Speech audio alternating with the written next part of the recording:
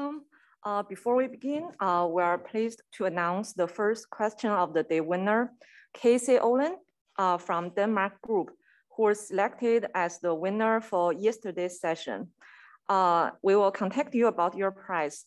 So students and the postdocs, please keep asking great questions. And if you ask a question in person, please introduce yourself first.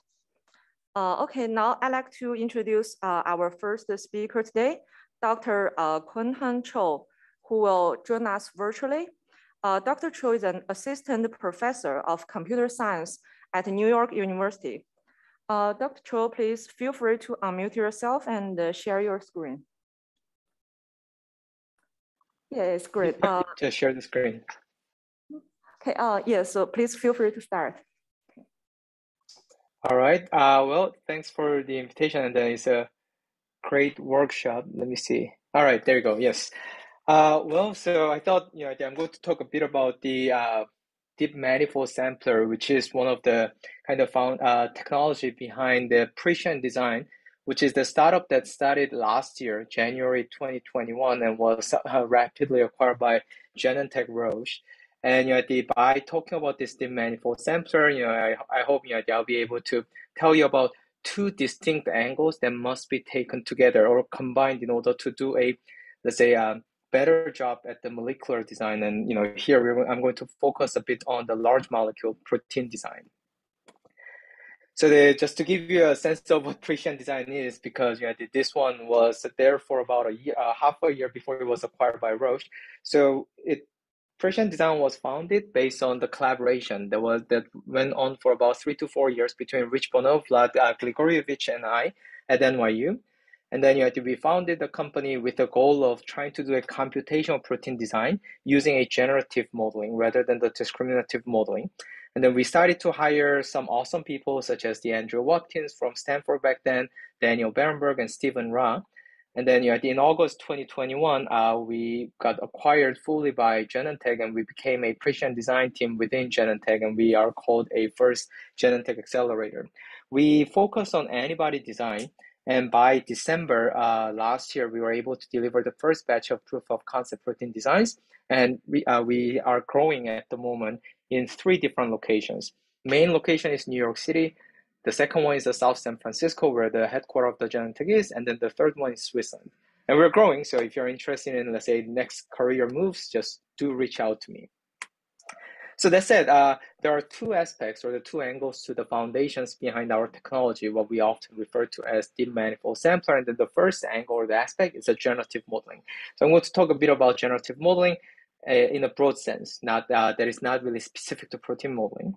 So when we think about generative modeling, which often we refer to as either unsupervised or the self-supervised learning, we're just given a very large set of unlabeled examples, and we have 2 tightly related goals. One is to score.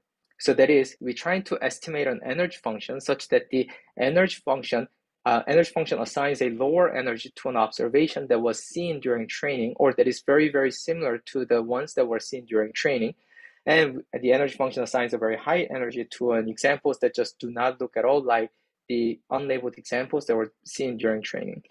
Now, the second goal is sampling. That is, we try to learn a distribution over all possible sequences or the examples, and then such that the probabilities assigned to the input or the X that is similar to the training examples is higher than the others. Now, why are they tightly related? Because we can always turn an energy function into a probability P of X by using Boltzmann distribution or the Boltzmann formulation. And in particular, in the case of, let's say, protein design or molecular design, we are working in a discrete and finite space, so we can almost always turn the energy function into the distribution. Now, of course, this doesn't imply that we can readily sample from this distribution, and I'm going to talk about that a bit shortly. Now, what this means is that we often run into all those different types of the sophisticated looking neural networks that were designed to do generative modeling, but there's really nothing special. All we need to do is to build a neural net that is going to take as the input one point in the input space, so X, and then outputs a single scalar.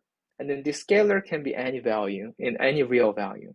And then what that means is that all those, let's say, complicated looking neural nets that we've looked into, they at their core is a very simple function. It's a scalar function that takes as input a vector input and then outputs a single scalar. And we can train this model to maximize the log likelihood of data or the log likelihood of parameters, depending on what kind of, let's say, perspective you want to take. Now, interesting thing about this log likelihood function that is often written down as the sum of the log probability assigned to each and every data points in the training set. If you look at this one, then we see that there are two terms. The first term is the energy that is assigned, or the negative energy that is assigned to the actual observation. And then the second term is the log sum exit of the energy assigned to all possible values in the input space. Now, as usual with any kind of neural net these days, we often train this kind of, let's say, energy function or the neural net that does the generative modeling with a stochastic gradient descent. And when we look at the gradient of this loss function, in particular looking at an individual example, what we end up looking at is that we again have the two terms. The first term is the one that says that we need to decrease the energy value assigned to the true observation, so the observation that comes out of our training set. And then the second term is one that tells us that or tells our model that we need to increase the energy assigned to x prime, so that is not the input from the training set, but that is very highly likely or the highly probable under the current model. So what we do is that we always go back and forth between trying to lower the energy of what we have seen while trying to increase the energy of the points that already have lower energy according to our model. And eventually, it's going to converge to the point that the model is going to assign only the low energy to the examples that are very, very similar to a training set, so that the first term that is trying to lower the energy of the training set, and then the second term that tries to increase the energy of the likely or the probable points cancel with each other. And then that's how we actually do the generative modeling. And this is pretty much universal for all the approaches that you have seen so far. In fact, that includes the more modern, let's say, score-based diffusion models and whatnot. Now, what does that mean is that once we train this model, we actually can use this energy function in order to identify a low-dimensional data manifold. Now, if you think about it, if you simply imagine, let's say, all possible ways in which the input can be configured. So if you think about protein, then you can imagine that, okay, here's a primary structure. There is a sequence of amino acids. And then you're going to imagine sampling each and every amino acid from some uniform distribution. And then what you get is that most of those samples are not going to be anything that is interesting nor realistic. In fact, the proteins that are realistic and meaningful and functional are in fact going to be a extremely small, tiny fraction of all possible ways in which we can put the amino acid together to form a protein. And what that means is that the interesting data, true data, often lies in an extremely low dimensional manifold of the entire space. Of course, when we think about this discrete data, it's a bit difficult to imagine what it means for data to lie in the low dimensional data manifold, but in that case, you can imagine that the subset of the input space subset of the all possible input set is over which the true data is included is so much smaller than the original one. Now, what that means is that the sampling from this kind of generative model is our way of sampling from this low dimensional data manifold. And it turned out, in fact, given any energy function, Ex, that somehow was trained, there are many different ways to sample from the corresponding distribution. We can use, for instance, Gibbs sampling, we can use Metropolis Hastings, we can use Langevin dynamics if the input space is continuous and the energy function is differentiable with respect to the input, or we can even train some kind of generative adversarial network with the energy function as a fixed discriminator. So all these things are possible. Unfortunately, none of these works really well when X input is a discrete and combinatorial. And that is precisely where we are actually working at. The molecules are, in fact, a discrete combinatorial, the instantiations of the discrete combinatorial variables, and a lot of the interesting problems that we solve, like the language generation and so on, all belong to this category. And then none of these sampling algorithms that are agnostic to data works well. And unfortunate thing is, if we cannot sample from the energy function or the distribution constructed from the energy function, we cannot actually learn this energy function either. Now, we can always get, let's say, a bit blinded by the fact that there are new, fancy, more sophisticated generative models every year, but all of them requires us that we have to be able to do inference or the sampling well enough to learn very well.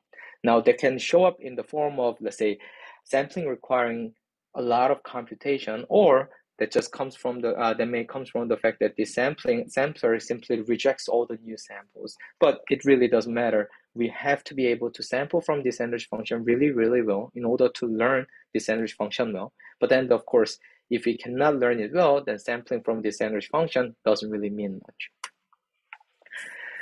So why is it so difficult? And then why is it a universal problem behind any kind of generative modeling? There is no essentially, the generative model that can avoid this issue. The reason is precisely because the data lies on a low-dimensional manifold. Now, that's supposed to be a very good thing because we know that the data or the intrinsic dimensionality of the things that of data that we need to model is lower than the original, let's say, ambient dimension. But it turned out for generative modeling, that's a horrible news. Because if you remember from the SGD or the gradient of the energy function, the first term was trying to lower the energy on the along the low dimensional data manifold. But the second term becomes problematic because second term tells us that we have to increase the energy in everywhere else. So we need to increase the energy assigned to everywhere else to be really, really high. And then what that means is that in high dimensional space, we have to consider this exponentially growing volume of the space in order to get this generative model working well. But then, we start wondering, what if we do not actually care about the entire space? Do we really care about all possible ways in which, let's say, amino acid can be put next to each other? Perhaps not. In fact, what we really care about is that if we start from a point on the manifold already, all we want to know is how to change this point in order to move to the adjacent point on this low dimensional manifold. And then we just continue to do so until we are satisfied, by consuming our computational budget or having some kind of, let's say, stopping criteria that is satisfied. And then we collect all those points and then call them a set of samples drawn from this manifold. Perhaps that's enough. Perhaps we don't really care about sampling any points or the trying out points that are off the manifold. And of course, there are, again, two closely related questions. There are always two questions. One is, how do we figure out a valid direction? So how do we actually change the input at each time step in order to ensure that the next point is indeed an adjacent point on the data manifold? And then, of course, we cannot have the deterministic function like for that, right? It has to be a sample. So these two are very related. And then it turned out a good answer is denoising. And then denoising can be written down in just one formula that you're seeing on the screen. That is, we're going to start from a one point in the training set, which is by definition on this low dimensional data manifold. And then we're going to corrupt it. So we're going to kick it off the manifold. And then we train a neural net to push it back onto the manifold as well as it can. And then that is the idea of denoising. And it turned out that denoising is the way for us to identify this manifold by knowing how to change any point on this manifold so that the changed point will stay on the manifold. Now, how does it do that? It turned out it's a very simple mechanism. If the corruption kicks the point off the manifold, then denoising is, by definition, trying to push it back onto the manifold. So by doing this denoising, the model learns what is the direction that pushes the point off the manifold. Now, if the random, let's say, corruption turned out to keep the data on the manifold or this corrupted version on the manifold, because of the ambiguity, that is, there will be many different training sets that can map to this corrupted version on the manifold, the model won't be able to actually say that this is the direction that needs to be suppressed. And then this non-suppression of particular directions is how we actually get this delta, the change that keeps the point on the manifold. Now, there are a few important properties because these are the questions that I always get when I talk about the denoising as a way to identify this kind of data manifold. First thing is that when we design this corruption function must be unstructured, meaning that it must try as many, if not all possible directions of change or the corruption in order for learning to figure out both valid and invalid directions. And this is very different from data augmentation. So the data augmentation is a way for us to make a change along the data manifold. On the other hand, this corruption function must be able to push the point of the data manifold as well. And then second thing is, once we train this kind of denoising autoencoder for the sampling, we have to ensure that when we use it, the sampling must start near the manifold already. Because of the corruption, it's going to be somewhat robust to where we start as long as we start near the manifold. But as we move away, further and further away from the manifold, we're going to find a lot of spurious modes. And then this comes from the fact that we don't care about the entire space. If we cared about the entire space, then learning would have actually suppressed these spurious modes. So there are the points that look like the data manifold that is very, very off the data manifold. But we simply say that we can always start from somewhere that is sufficiently close to data manifold, and that is based on the domain knowledge or the expert knowledge in the target domain. Now, finally, the important thing to just notice here is that when I talk about the adjacent or the neighboring point on the data manifold, that actually doesn't reflect necessarily our perceived similarity in the input space. So we're not talking about the edit distance effectively. So the jump that we can make can be much greater than just making one insertion, one deletion, or the one replacement, but we can actually add, delete, and replace multiple residues or the multiple dimensions at the same time. And then this is a reason why at Prescient Design, we use this denoising autoencoder that we have designed for the sequences as a foundation. So that was a discriminant generative modeling. Now let's go to the second angle of our second foundations of our technology, that is discriminative modeling. Of course, this is the one that we all think we are very familiar with, and then indeed most of us are very familiar with it. And it's just a classification problem. Now the discriminative modeling is just classification. We're trying to model the distribution of the label or the output space given some input, and then often the output space is much lower dimension than the input space, which makes it easier problem to solve than the usual generative modeling. And this is used, everywhere. And then, in fact, the reason why, we are probably talking a lot about the deep learning and neural networks already from yesterday, today, and tomorrow is because of its success in various domains. And then, of course, this success has already permeated into, the molecular design as well. And then, these classifiers can be trained really well, and then they can be used to rule out a lot of the, let's say, unnecessary or the undesirable candidates along this pipeline of this discovery, molecular discovery. One interesting thing is that if you have a classifier, the classifier also defines an energy function. That is, if we have a probability of some class y given x, then we can use that probability value itself to turn that into an energy function so that we can define a distribution over the input, just like what I have shown earlier. Now, we need a bit of a regularization, R of x, but I'm going to talk about that. But essentially what we are saying is that if you train a classifier, you can always generate from it given any particular target class or a target value in the case of the regression.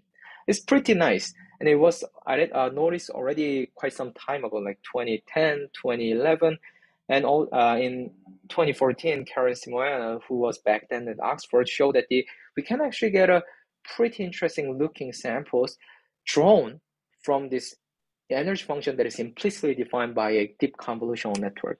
These are some of the examples. Now, they don't look that good, but if you see really, really carefully, you're going to see that you're going to see some of those patterns that make sense. So for instance, when you look at the bell pepper, the leftmost one, I don't know. I mean, there's some of the features of those peppers in that image, but of course, it doesn't look too well. Now, that has been pushed forward for the next 2 years since 2014, and then this was from, let's say, more Mordvintsev et al. 2015, who were back then at Google, if I recall correctly, who showed that if we design this regularizer R carefully to reflect the image statistics, then we can get a much more realistic looking images. Now, of course, they do not look realistic at all. I mean, but you see a much more, let's say, much better features of each of the classes from this kind of visualization. If you look at the banana, the second one from the left, you do see some of the bananas. But of course, this kind of visualization is a nice way to see that our classifiers are not perfect at all, because if you look at the parachute example, it actually shows a person, it looks at a person. What that means is that it's not only just looking at a parachute, and it also looks at whether there's a person who is using parachute coming down from the sky. And that is not what we wanted to do. But anyway, what this means is that yes, a classifier defines an energy function from which we can draw all these samples, but also that the classifier alone is not enough.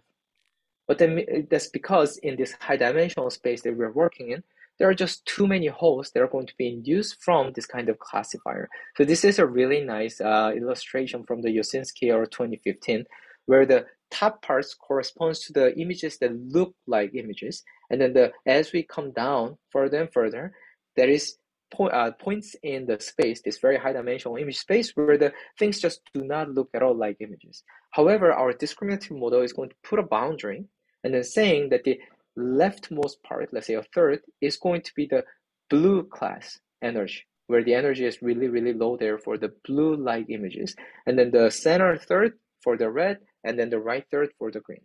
And then looking at this, you can actually now characterize all those different types of the different types of the samples we can draw from a classifier-based energy function. We get all those adversarial examples. If we get examples that are at the top, but are slightly across the decision boundary, we get all those crazy-looking examples that are going to fool our classifier to classify this random-looking thing into various classes, and those are the ones that are at the bottom half of this image. So what that means is that we really need to use a generative model that we train, that energy function that I talked about at the first half of the talk, in order to constrain the sampling from this kind of discriminative classifier to stay near the data manifold. That is, if we had an energy function that was already trained, we can actually ensure that whatever the samples we draw from the discriminator is going to, or the classifier is going to stay at the top half of this whole thing. Now, if XOR continues, which is a case where everything is so beautiful and easy to handle, such as in images or the, let's say, audio signal or time series, then in fact, already from 2017, we knew what to do about it. That is to combine an image classifier together with a denoising autoencoder, which has been shown to approximate the score, that is that the gradient of the log probability of the input. And then we can combine these two in order to ensure that whatever we sample from the image classifier does not deviate away from the data manifold too much. And in fact, this Kyunghyun et al. 2017 was pretty, let's say, dramatic in a sense that they were able to tell us that how the images should look like for each of the class that were so real that sometimes people had a difficult time distinguishing between the true image and the generated image. And then what you're seeing on the screen are all the generated images. If you look at the ends, except for the fact that this classifier doesn't really get the sense of the number of the legs each of the ends should have, but it does look like an. And Monastery, that one is just beautiful. So only if we can use it for discrete X. And that's where we get into this dim manifold sampler. And then dim manifold sampler is our effort at combining the generative model and discriminative modeling together for the purpose of protein design or the sequence generation, sequence design. So there were three desiderata that we try our best to satisfy when building this dim manifold sampler. The first one was that the sampling has to be iterative. What do I mean by that? In order to draw one sample, we cannot really just have one-shot generation. We want it to be iteratively refined to be a good sample. And then why is it important? Because this allows us to incorporate external oracles to guide sampling. And also, this allows us to control the degree of exploration as well. And the second one was the fact that second one was that length must evolve during sampling. When we look at many of the existing approaches, such as the directed evolution, as well as the rational design using Rosetta or whatnot, we often never actually change the length that dramatically. But from where I'm from, that is natural language processing, machine translation, length has to change. That's like the kind of say default mindset. So we wanted to ensure that the borrowing some of the techniques from natural language processing, machine translation, we wanted to ensure that the distinct manifold sampler is able to change the length of the sequence in this process of iterative sampling. And furthermore, by doing so, we can actually solve some of the non-trivial problems, such as, say, compression of the proteins and whatnot. Oh, we haven't tried it, but strictly saying, we could try it in principle. And then the third one is that the diversity must be prioritized, because at the end of the day, real biology, real chemistry, real physics do not live inside our computers, but they are actually out there in the real biology, farms, the human bodies and whatnot. So what it means is that we cannot really rely on our models, computational models, to get us the very best design without interacting with the world. So we wanted to interact with the world, and what that means is that we have to take into account that the fact that these models will make mistakes. Now, what that means is we don't want a single best solution. We want to look at a diverse set of possible solutions according to our model so that we can run experiments. So the first ingredient in building this deep manifold sampler is a sequence denoising autoencoder. And in doing so, we added in three different, let's say, flavor to the original sequence denoising autoencoder from Hill et al. 2016. So we ensure that we use multi-vector representation. We ensure that we can transform the length, and we ensure that the decoding is not as autoregressive as usual in order to maximize the diversity, and then also to admit residual or the individual, let's say, token level control. The second ingredient is a function predictor on top of this denoising autoencoder, the sequence denoising autoencoder. So why do we actually want to put it on top of that is because if we be very, very naive and simply say that, well, we are going to iterative sample from this denoising autoencoder, and every time we get a sample, we're going to score it with our discriminator or the function predictor, and then using that score in order to do a rejection or the acceptance according to the metropolization rule, we know that this is not going to be enough because we have to explicitly try multiple directions in order to know what is the right direction to move. So instead, what we want to do is that we want to get the better way or the much more efficient way to compute the direction toward which we change our sample. And then how we are going to do that is to do that in the intermediate continuous hidden representation of the denoising autoencoder. So in this denoising autoencoder, after the first part, the encoder is done, we're going to get a hidden vector representation. So we get a set of them. That representation goes into this function predictor, or the discriminator. And then from the discriminator, we can now compute the gradient of the score assigned to the desirable function back with respect to the original representation. And then we can just, kick the representation just a bit so that whatever we decode out, whatever the decoder is going to decode out, is going to have a higher chance of exhibiting that particular desired function. And then this is exactly how it looks like, our model. I didn't have time, so I just drew it on my tablet. So we start from the original sequence. We're going to corrupt it with some unstructured corruption. We're going to replace some of the residues. We're going to remove some of the residues. We're going to add some random residues. This corrupted sequence goes into transformer encoder. And at the end of the encoder, we're going to have a length predictor, or the length difference predictor, that's going to try to predict the difference in the length that was induced by the corruption function. And then that allows us to transform the length to the original length, or to transform the sequences. So we'll do either the up or down scaling to get the length correct. And then that goes into transformer decoder. And then we try to train the whole thing, transformer encoder, length transformator, predictor, and decoder, to minimize the reconstruction error or the denoising error, while we put a separate function predictor on top of the hidden representation, which allows us to now backpropagate the error from the function predictor all the way to the end of the encoder, so that we can now guide the whole sampling procedure at every time step. And then as a proof of concept, before we got acquired by Genentech, we trained the deep manifold sampler on the PFAM, so 20 million unlabeled sequences, and this 500,000 annotated sequences from UniProt, and then we wanted to see how it works. So first thing is that we just sample without any guidance, and then what we see is that the energy level, which was estimated using Rosetta, more or less stay at the same level, or sometimes goes down, sometimes goes up, but it stays at the same level, meaning that if we start from a point on the manifold, it does indeed stay on the manifold. There was a whole, let's say, idea of using denoising instead of trying to estimate the energy function explicitly. And then we just tried some, the fun stuff, the all computational fun stuff. So we started with this meta binder, and then we remove some of the residues for which we know are critical for this meta binding property. So after removing those, let's say, red colored residues, it's not even, probably not even well formed, and then won't fold, although, we can't really know for sure. And then we're going to let this deep manifold sampler evolve this sequence while we ask the deep manifold sampler to trying to increase the chance of this exhibiting the property that is going to bind to calcium ion. And then after only about 6 generations, we do see that those critical residues that we removed were introduced in another place. And then also the fact that the length of the whole sequence has changed. When we tried to fold it last year with the TR Rosetta, so it was like before AlphaFold 2 or the right before AlphaFold 2, we did see that it did look pretty reasonable to be a calcium ion binding. And then we could see we had a few other, let's say, proof of concept experiments back then.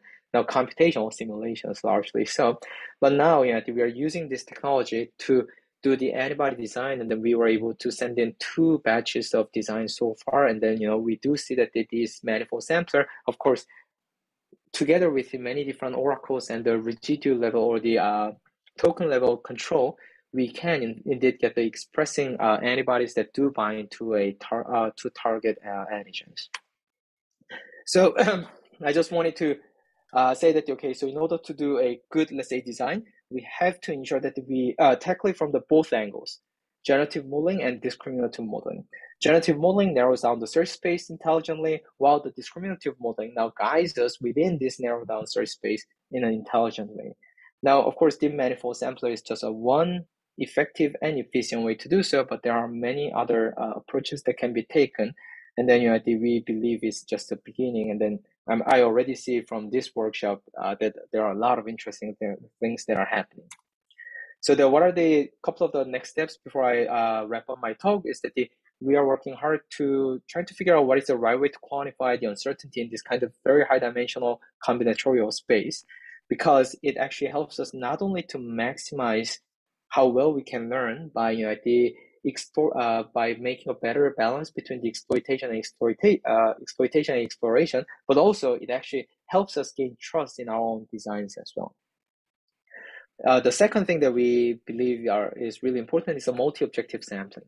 So you probably have heard about or have even used multi-objective optimization in order to find the Pareto frontier and whatnot. But those algorithms often are very much based on the black box optimization, and they don't really work in a high dimensional space. What that means is that those algorithms can only be used when we narrow down the set of candidates to an extremely small set, because those algorithms don't scale. So what we want is to do a multi-objective sampling in the space of thousands, if not tens of thousands dimensions, that is in the middle of this deep manifold sampler or any kind of, say, neural net-based generative models.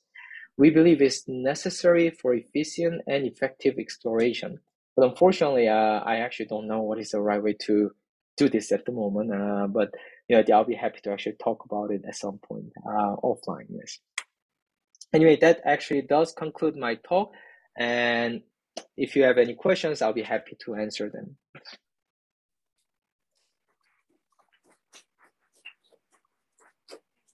Yeah, thanks, Dr. Chu, for the great talk. And anyone, if you have questions, you can come to the mic here in front.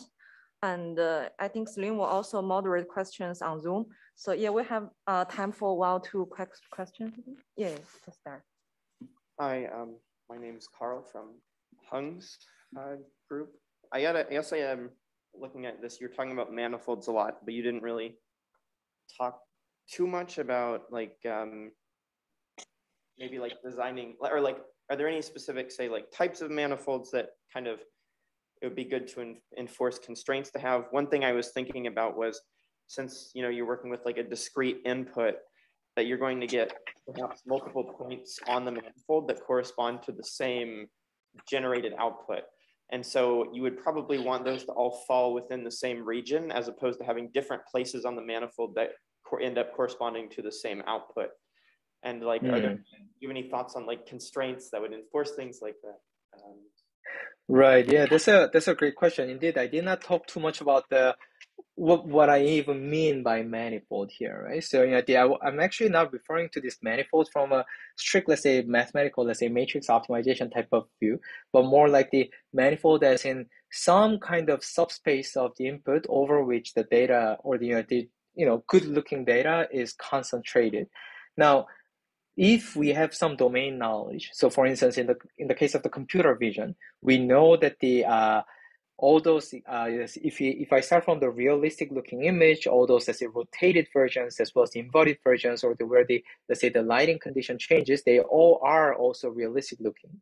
Then in that case, we can in fact try to impose those kind of impose the manifold to be equivariant to those changes.